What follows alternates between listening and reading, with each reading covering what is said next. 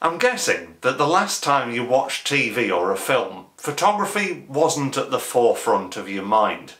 However, I believe that us stills photographers can learn a lot from watching moving pictures.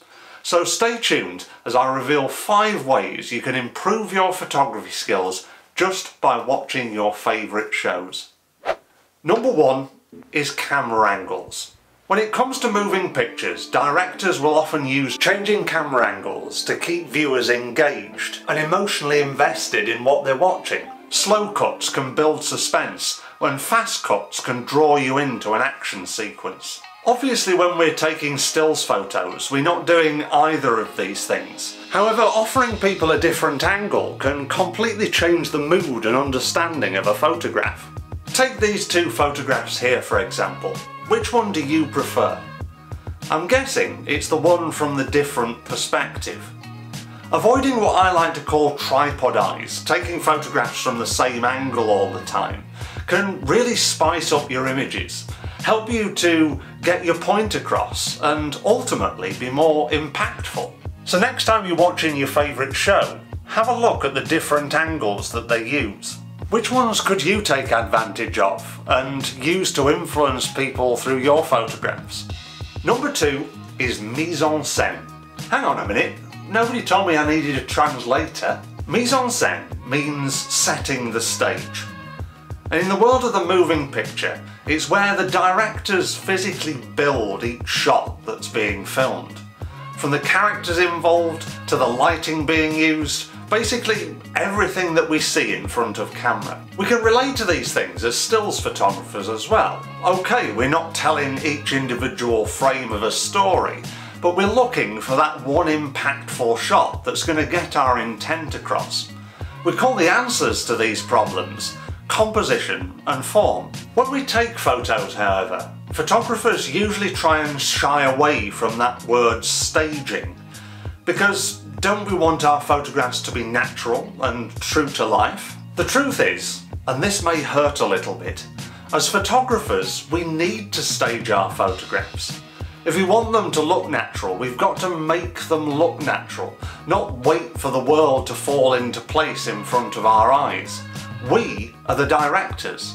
To do this, we have to pay attention to absolutely everything in front of our camera.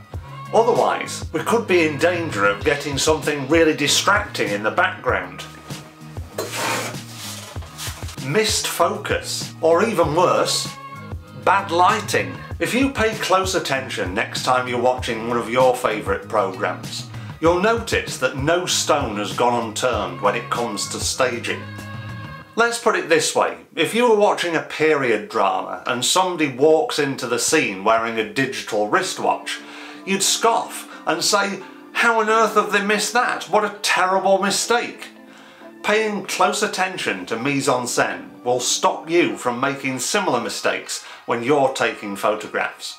Number 3 is hierarchy. Now we've got our staging set, we need to work out what's most important. In the world of the moving picture, hierarchy refers to the way that a director will layer each shot. The things that they want people to notice will stand out within the frame and take precedence over everything else. And the contextualizing elements, those background things going on, will be there, but they will only give context, they won't take over. To translate this into stills photography, we need our subject matter to stand out and our background to be just that. Otherwise, lines are going to get crossed and we're going to confuse our viewers. The ways that we can rectify this is through colour, contrast, lines, depth and perspective. Next time you watch TV or a film, look out for this. I guarantee that your eyes will never be confused. You'll always know who the main character is and what you should be taking notice of within the frame. Number 4 is colour grading. Colour grading is often subtle, but it plays a massive part in absolutely everything that you watch.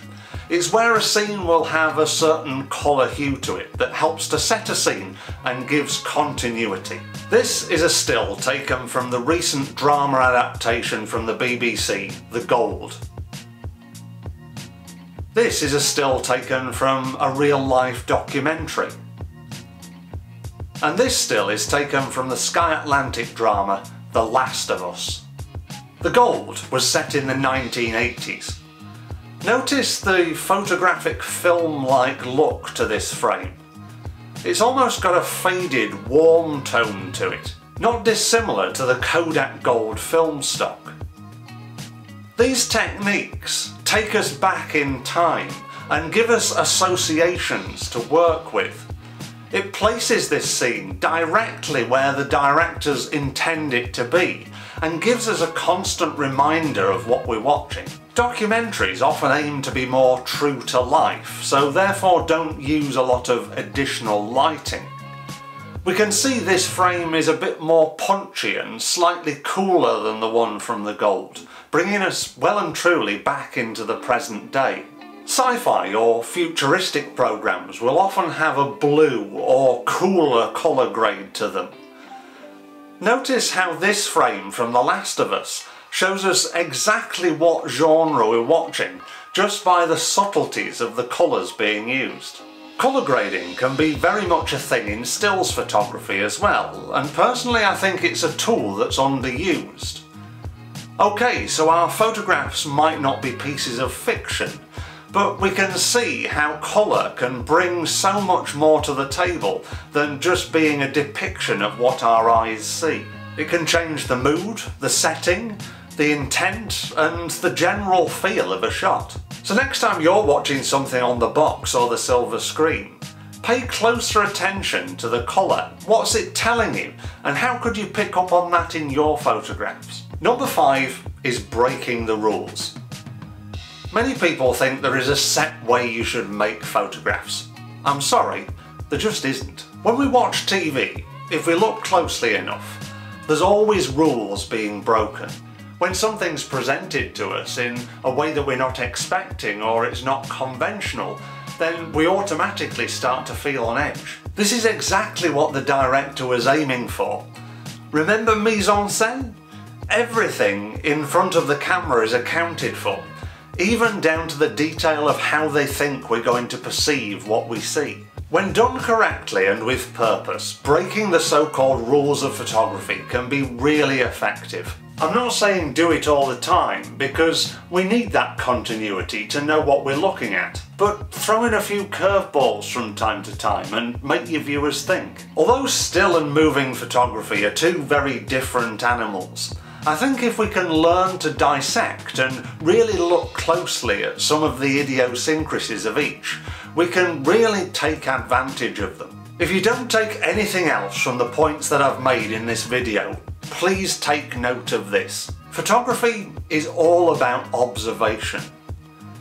We have to learn to look in as much detail as we possibly can, whether we're taking influences from something we're watching on screen or whether we're out and about in the field with our camera. Think about everything. Attention to detail is what makes or breaks a photographer. One last thing before you go. Did you know that your camera's holding you back? Watch this video next to find out why and how you can stop it.